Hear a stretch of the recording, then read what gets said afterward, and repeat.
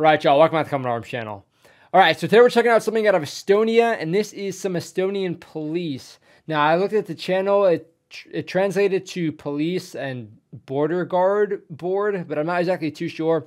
Now, this looks pretty freaking high speed. It's a pretty short video, but I'm guessing, kind of looking at the description, they're using this as like a recruiting tool. And I think it does a pretty good job because it makes these guys look super, super high speed. So I think you guys can enjoy it. Again, it's only a minute and a half long, so nothing too crazy. But yeah, the gear looks sick, and yeah, it's really well produced from what I've seen. So let's go ahead and check it out.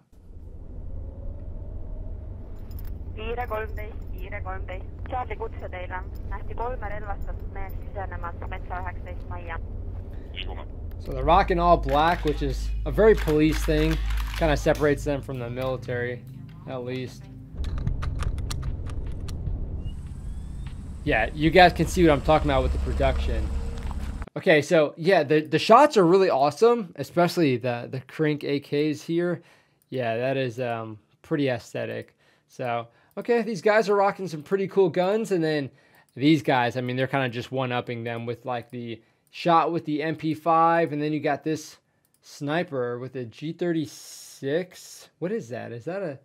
No, it looks like a G30, just a full-size G36, but I'm not too sure. And they have this cool armored truck, which I've not seen before, but yeah, when you have the police like sort of standing on the side like that, you know it's about to be a cool shot following it. Okay, they're going all stealthy. Got some... Oh, what the heck? Whoa, was that a shotgun with an EOTech?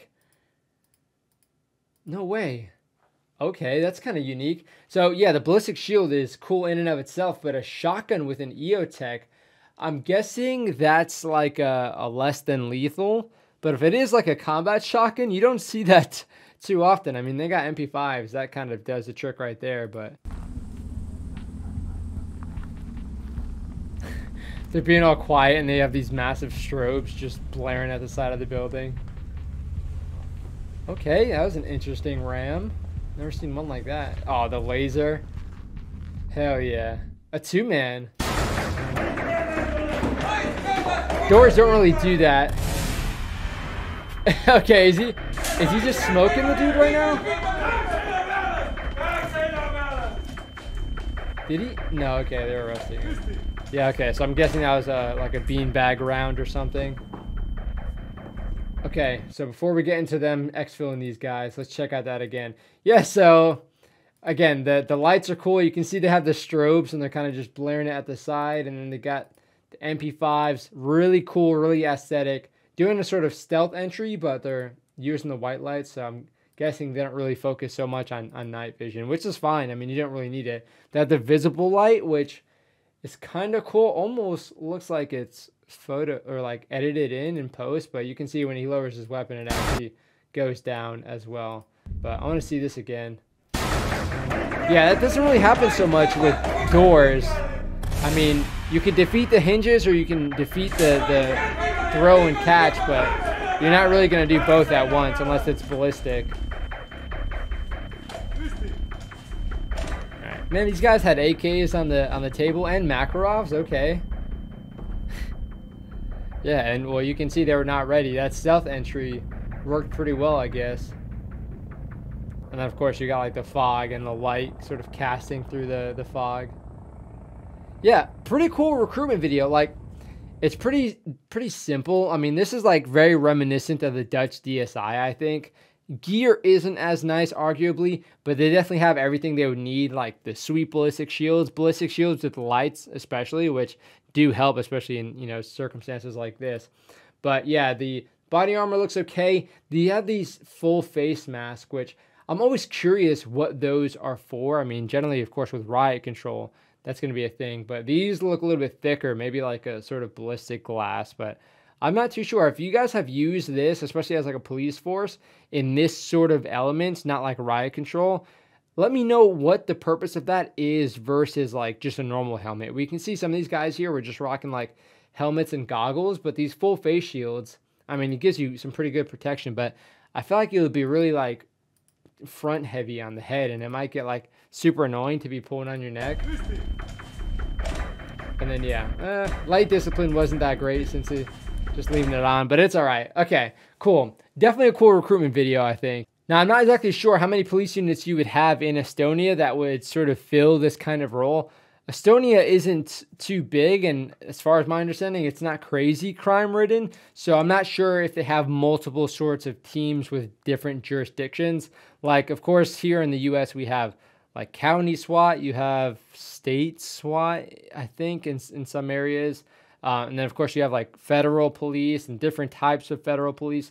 So there's a lot of people, and they can sort of overlap jurisdictions sometimes. But I'm not exactly sure if Estonia has too many different police units like that. But again, this was the border guard, judging by the YouTube channel. So I'm not sure what the border guard would be doing with this sort of stuff. Now, when I think of border guard, I don't necessarily think of these really high-speed police doing stuff all over the place. But I mean, it's kind of like our BORTAC. I mean, generally the jurisdiction or the focus is going to be in a certain area, but of course they will be able to operate and do certain things. But we've also seen it with different border guards in other countries where they're not like so fixated on the borders themselves from what it looked like.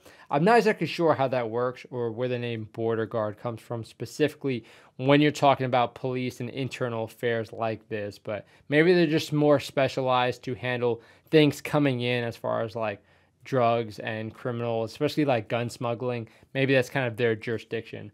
But these guys definitely look high speed. I'd like to check out some other police units. If Estonia has some other high speed police units, definitely recommend them down below.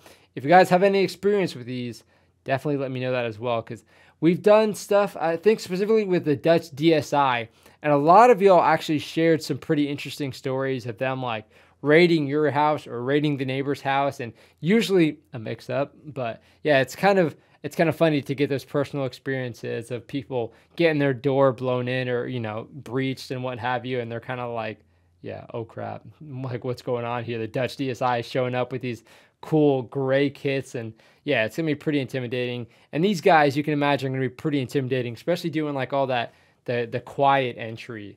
That's pretty sweet. But honestly, I think these criminals were kind of just like lightweights. They didn't have any security posted or anything, so the police were able to just walk up, breach, and that was pretty much it. Game over. Once you have that shock and awe kind of going against you, yeah, you're kind of screwed. Especially when these guys come in with like all these black kits and they have these big ballistic shields and MP5s with lights and lasers on your face. Yeah, it's gonna make you think twice. But definitely a cool video, and again, pretty solid quality. I mean, it's a 1.5-minute long video on this pretty unassuming YouTube channel, but I mean, you guys already know there's a lot of cool stuff out there, and yeah, that's why I appreciate you guys recommending it. I can't always find like these really sort of hidden, low-key, cool videos, especially these cool units, if it weren't for y'all. So I do appreciate it. Definitely recommend some more stuff down in the comment section, or head on over to the Discord and recommend it there. Of course, if you guys want some merch, that's also down in the video description. But yeah, thank you for watching. Thank you for supporting the channel. And thank you for enjoying this cool video with me. But that is it for this one. I will see y'all in the next one.